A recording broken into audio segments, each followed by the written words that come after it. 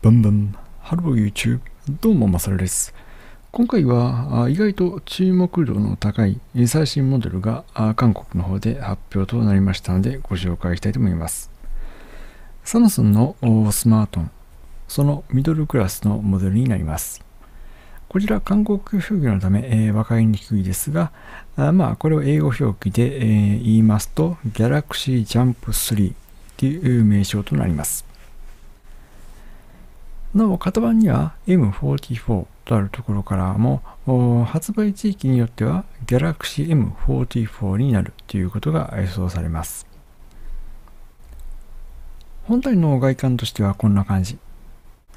背面側には3つのカメラが搭載されており、前面側は水滴型のノッチの中にカメラが格納されています。ボディの中からレンズ部分だけが浮き上がるようなデザイン。一般的なスマートフォンはこのレンズの周りが大きなユニットになって段差になっていますが、こちらはそういった構造は採用せず、レンズ部分だけ独立したようなデザインとなっています。このモデルは最新のサムスンのミドルクラスのモデル、Galaxy M シリーズに相当するモデルとなりますが、こちら、なんといっても、その他のメーカーでは考えられるような高性能なCPU を搭載したミドルクラスモデルとなります。ですので、今後、もし国内で発売されるとするならば、間違いなくミドルクラスのモデルの中ではトップクラスの高性能なモデルになること間違いなしのモデルとなります。では早速今回発表されました Galaxy M23、そのスペックの方を見ていきたいと思います。こちらはあくまで韓国で発表されたモデルとなりますので、まだ韓国語表記しかありませんが、わかりやすいように翻訳しながらスペックの方をご紹介していきたいと思います。まずは CPU。CPU はオクタコア。クロック周波数としては一番高速なコアが 2.84GHz。このオクタコアの CPU となりますが、これ何かと言いますと、クアルコムのスナップドラゴン888となります。ですので、従来ならば、従来というのは今から約2年前で言いますと、フラッグシップに搭載されていた CPU、それがこのモデルに採用されています。もうこの辺のところからもうスペック的にはミドルクラスではなく完全にハイエンドモデルというのがわかるかと思います。あとカメラにつきましては背面側5000万画素と200万画素、そしてもう一つ200万画素、この合計3つのカメラ構成となります。5000万画素のセンサーがメインセンサーとなります。一方の前面側水滴型のノッチの中に搭載されているカメラは1300万画素となります。メモリ周りで言いますと、まず RAM の方が 6GB、ROM が 128GB となります。この辺はラインナップ 128GB しかなく、ハイエンドモデルで言いますと、もう最近は容量の大きなモデルで言うと、ストレージも 1TB 搭載しているモデルも出てきていますが、そう考えますと、この辺はハイエンドモデルと差別化を図るため、あえてあまり大容量のストレージを搭載しなかった。そういうところも見ております。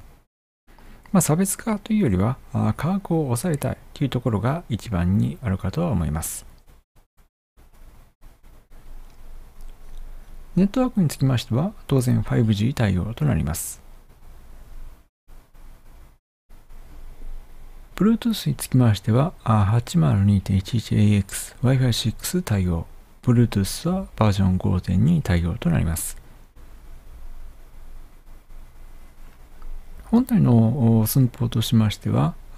縦持ちした際のサイズで縦 167mm、幅 78mm、厚さ 9.1mm、重さ 216g となります。サイズの割にはちょっと重いかな。サイズも横幅がちょっと広いかなっていう感じはあるものの、この辺はミドルクラスのモデルで、あえて強額縁のベゼルを搭載していないというところもありますので、この辺は十分許容範囲と言います。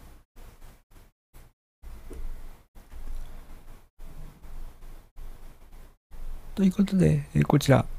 これが今回発表されたモデルの主なスペックとなります。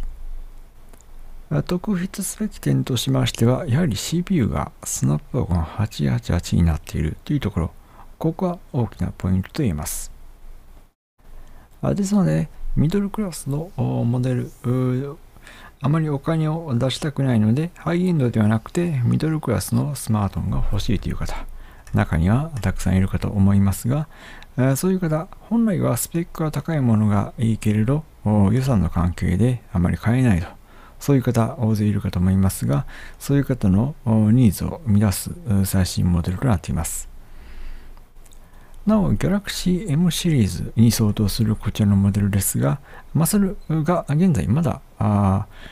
捨てずに使っているスマートフォンとして、こちら、Galaxy M23、こちらがありました。こちらがそのモデル。今見返しますと、デザインも雰囲気、今回発表された Galaxy M23、Galaxy M44、こういうとかなり似通っているのではないかと思います。こちらがMasaruが現在もたまに使っている Galaxy M23 5G というモデルになります。カメラが一段差があるカメラユニットが独立しているタイプで、この辺のデザイン周りが若干今回発表されたモデルとは違うものの、前面側のノッチの付き方とか、ベゼルがハイエンドモデルほどは細くないというところなど、この辺、酷似しているところ多いのではないかと思います。本来ならば、Masaruスマートフォンたくさん毎年買っていますので、もうこのモデル捨ててしまっても別にいいわけなんですが、捨てずにあえて、今でもたまに使っている理由としては、とにかくカメラ性の物撮りをする際の性能が高く、近くのものにまでピントを合わせることができたり、あとは大きく、ほとんどがスマホの場合はカメラと違いオート撮影しますが、大抵のシーンにおきましては問題なく、オートで、写真だけでなく動画も撮影できるモデルということで、意外と重宝しています。こちらは4万円で発売されていますが、今回発表されたモデル、Galaxy Jump3 あるいは Galaxy M44、こちらもし国内モデルが出るとするならば、やはりレートの関係もありますので、4万とはいかず、せいぜい5万とかそのぐらいのモデルになるかと思います。ただ、最新の5万円のモデルが CPU スナップドラゴン888を搭載して、手に入ると考えますと、